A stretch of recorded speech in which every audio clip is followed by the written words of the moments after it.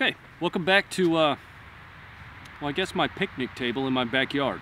Under normal circumstances, we're typically talking about different products that you can find that I encounter through, learning about firearms, continuous improvement type process for me.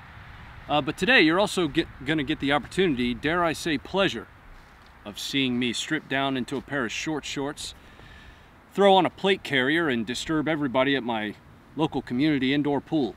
That's because today we're going to talk about Armored Republic's P2 plates that they sent me. These are polyethylene plates, but I'll get to that in just a second. Before I get started though, this channel is absolutely not sponsored by PMC Ammunition, but it totally could be. Full disclosure part of the video. Armored Republic sent these plates and this plate carrier to me. We have a relationship with Armored Republic over on the Funker 530 team.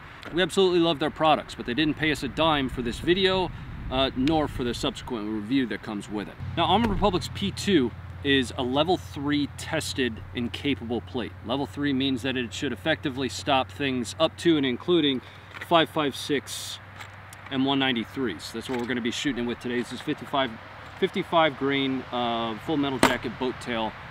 It should be moving at right around 3,100 feet per second out of my 16-inch Geissele. I'm also going to hit it today with 124 millimeter 9mm. This is actually my carry ammunition, so this is going to be Federal HSTs. I've just been meaning to shoot this out of literally the worst gun purchase I've ever made, a semi-automatic Vector in 9mm. But let's talk about the P2 for a second. I'm not going to take them out of here because I've got B-roll of me flopping and flipping it around that I'll be running. But I want to talk about specifications. So again, this is tested at NIJ level 3. It's 3.3 pounds per plate and it's 1 inch thick. Now this is polyethylene. So that's UHM WPE, or ultra high molecular weight polyethylene. Now it's those fibers wrapped around HDPE, high density polyethylene. That's effectively what gives you, in totality, the plate itself. Now, one of the things that they specifically mentioned about the P2 is its natural buoyancy. That's where the pull comes into play. I believed them, it makes a whole lot of sense. I just quite honestly wanted to see what it was like to try to swim wearing a plate carrier, and I also thought it would be kind of funny to see everybody looking at me weird wearing short shorts and a plate carrier. I'm going to hit it 3 times with each of these calibers. We're going to take the plates out and look at them, and then I'm going to hit them again until they fail. Hopefully I have enough rounds for that. It should be good. Let's go get the plate set up. There's a GoPro down there to capture some slow-mo stuff too. All right, so Terry's down there. He's all loaded up, ready for war. And I've got 3 rounds of M193 loaded into my magazine here. We're gonna hit it again with the 16-inch barrel out of my Geissele. I'm gonna try for top, middle, and then 2 in the lower corners. There's 1.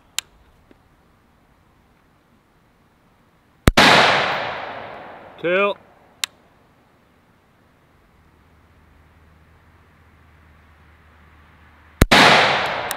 3.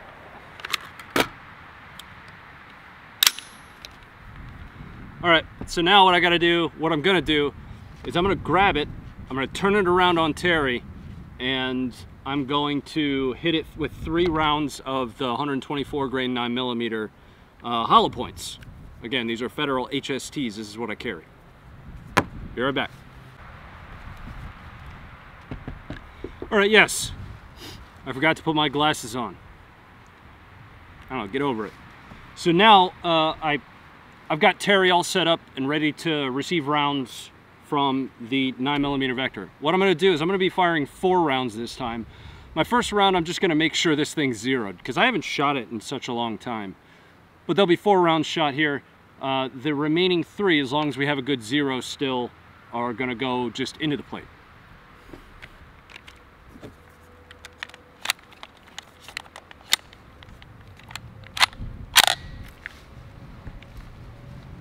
First round, check 0.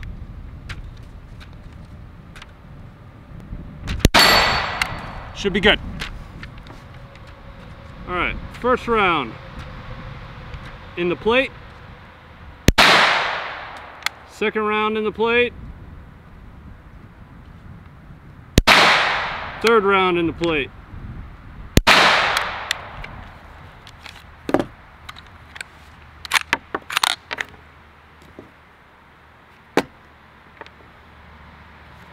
let's go see what we got.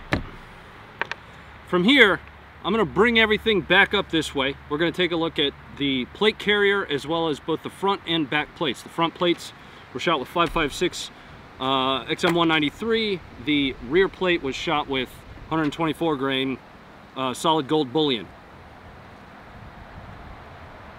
Vector kind of tore that round up. Anyway, be right back. All right, let's take a look. Round, round, round. That one hit right in the corner. Here, here, and here. That was with the Vector. And the AR is here. I know it might be hard to see. Here, and then somewhere in here. All right, so my camera overheated right in the middle of me saying what I was saying. I can already feel as though there's probably not going to be too much backface deformation on this, in a relative sense, at least. And I'm wondering if, you know, backface deformation was partially mitigated by the fact that it's in the carrier, at least attached to something resembling a human body. The first I want to take a look at is the AR side. So I'm going to pull this out with the camera rolling here.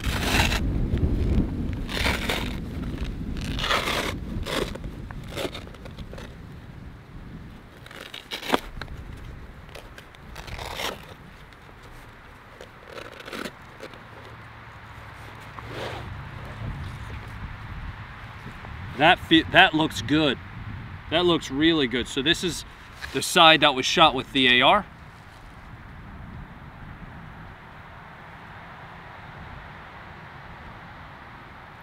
On the back face there, very, very little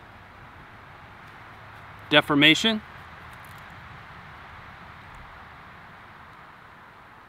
So it lives up. What the shit? I might need a different mount. So, anyway. So it lives up to the rifle rating for being tested to NIJ level 3. Let's take a look at the 9mm. And then what we're going to do is I'm going to put this back down there. I'm going to shoot it till it fails.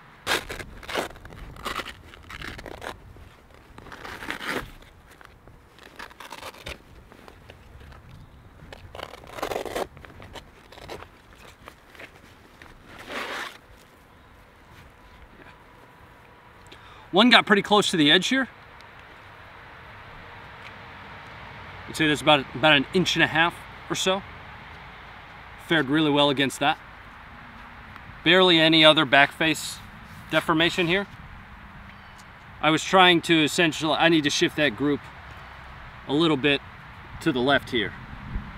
But that's the pattern I was trying to shoot for. So again, now I'm gonna load within the standard capacity allowable in my magazine, which is going to be sub 20 rounds. YouTube. I'm gonna load everything that I've got up into, that I brought out here, which is only a single box. And I'm just gonna set it on a log and I'm gonna burn it up and see if we can get through it. All right, I'm about redneck 5 yards away and I've got like 15 rounds or so. I'm just gonna hit it.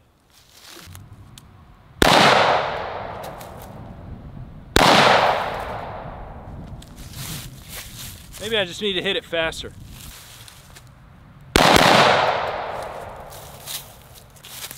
The second double went through.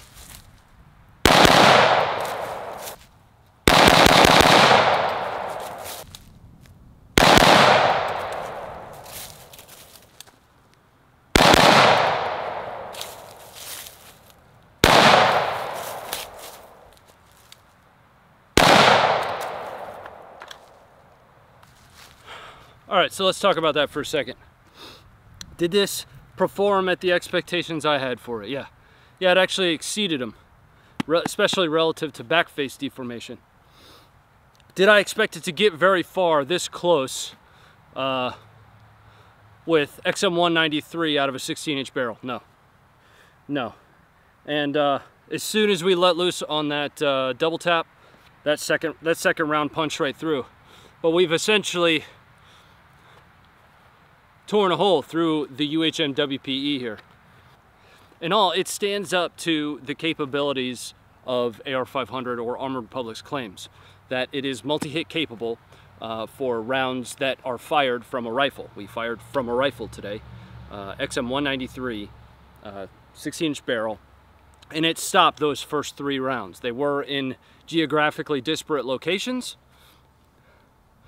but it's extremely lightweight, it's buoyant,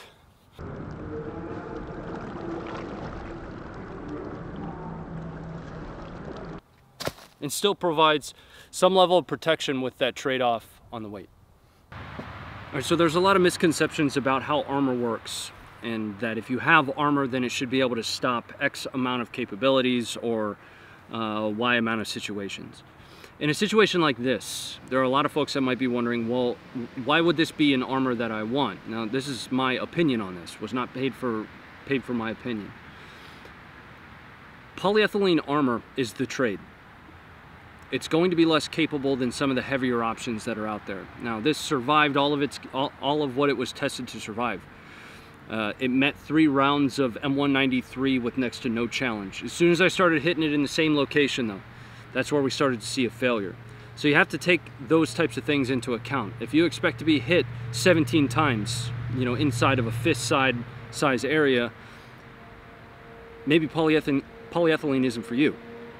Right? If you expect to encounter threats that are beyond your standard FMJ type ammunition, you know, things other than M80 ball or 193, something with a penetrator, for instance, 855, 855A1, things along those lines, maybe polyethylene isn't for you. If you're in a maritime environment, say you might need the additional buoyancy capabilities just in case you fall off a boat or something. I don't know. I don't do stuff near water. I live near the mountains. But if you are, that might be a consideration for you. The decision for what armor you employ is wholly dependent upon what you expect to encounter. That's going to be it for me, guys. If you do end up deciding to pick up a set of this P2 armor from Armored Republic, I'll have a link down below that supports the channel. Thanks very much to them for sending it out to us. I appreciate you guys very much. Thanks to PMC for the eventual sponsorship of the channel, because I shoot a lot of your ammunition, like a lot of it. I'm out of here. We'll catch you next time and stay informed. It'd probably also work pretty well as bullet-resistant floaties. Depends upon how you think about it. Bet you could just take some duct tape and